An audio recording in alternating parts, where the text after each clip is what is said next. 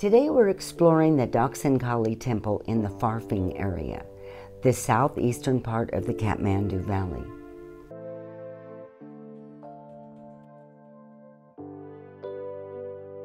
The Pharphing area has a lot to offer and is probably one of the most neglected areas in the Kathmandu Valley for tourism.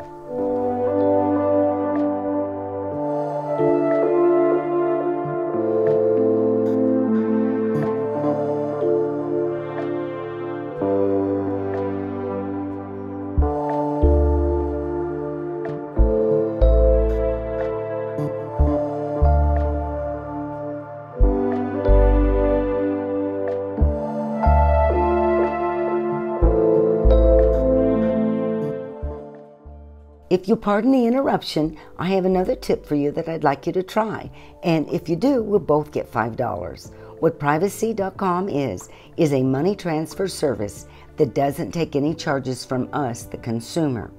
It creates single-use credit cards to make international payments for your trek in Nepal. For example, donations to nonprofit agencies in countries that really need help like Nepal, and any other online shopping that you want to do.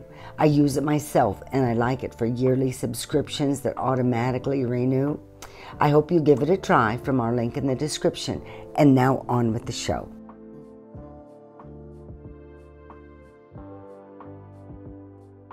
Although we're exploring the Dakshinkali Hindu Temple, this area is one of the largest Buddhist centers in the Kathmandu Valley. I'm looking forward to exploring more of this area.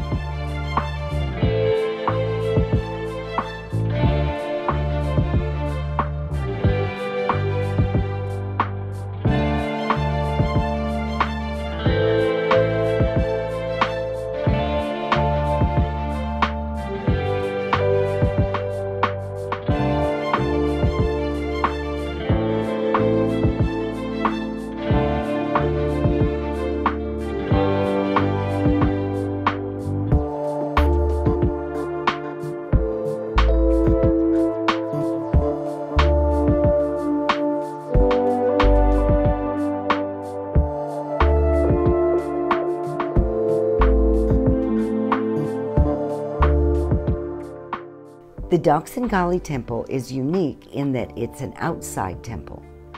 It is famous for being a place of animal sacrifice. If you go to the temple either on Tuesday or Saturday mornings, you will see a river of blood with so many animals being slain.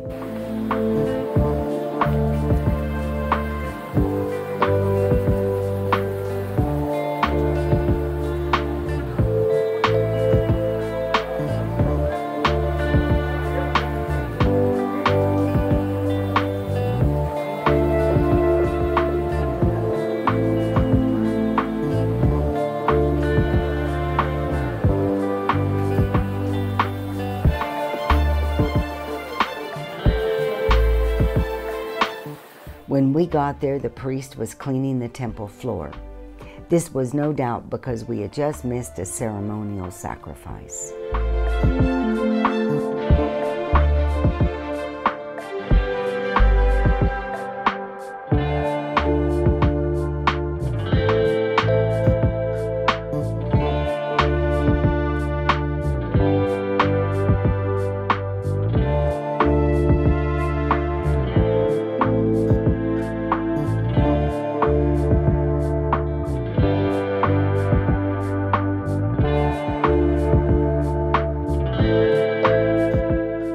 Many Westerners think it's cruel to kill the animals for a god.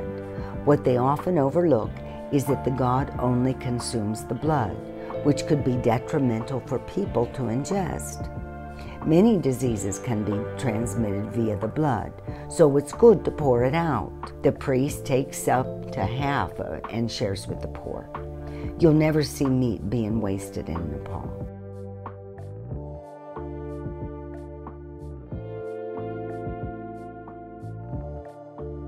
Also, if you're from the U.S. and eat meat, you're also doing the same thing, but you're forgetting to thank your God for the food. There's another temple just after the Dakshinkali Temple. Just continue up the path from here. This temple is dedicated to Kali's mother, which is a story for another time.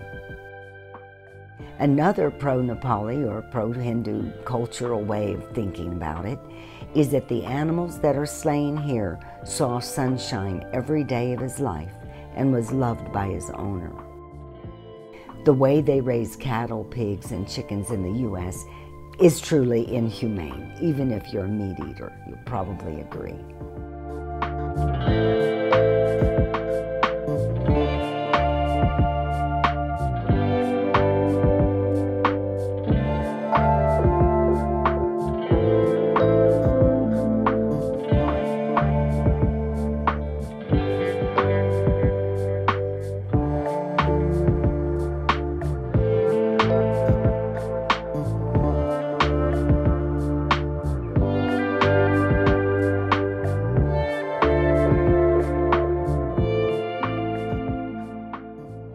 Just as Bhairab is an angry incarnation of Lord Shiva, Kali is an incarnation of Parvati, Shiva's wife, and is often considered the goddess of death and time.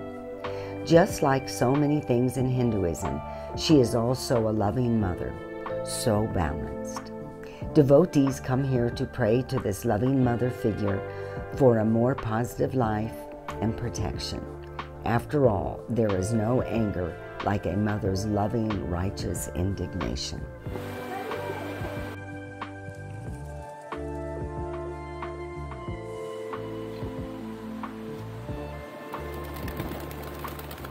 The main way devotees gain favor is to bring cocks and uncastrated male goats, but a duck egg will also work.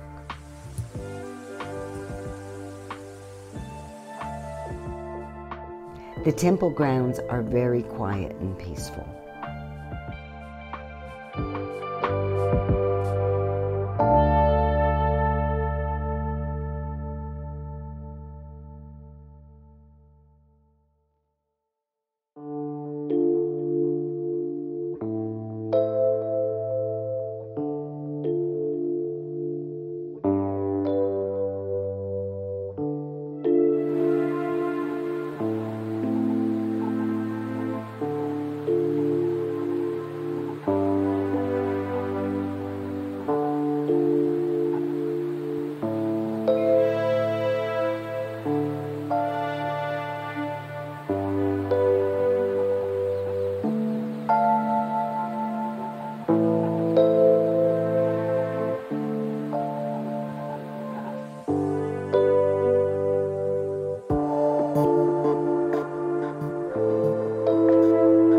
If you enjoy caving, Buddhism, and exploring different culture, there are enough things to see and do to last 2 to 3 days in this area.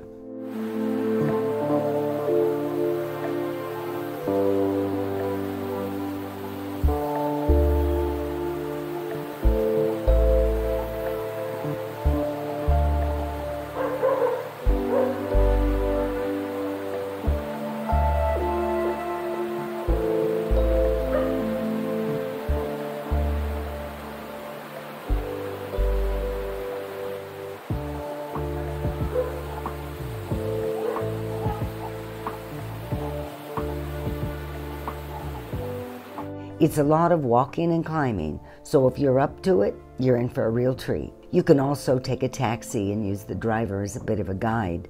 Most taxi drivers are pretty knowledgeable about things to see.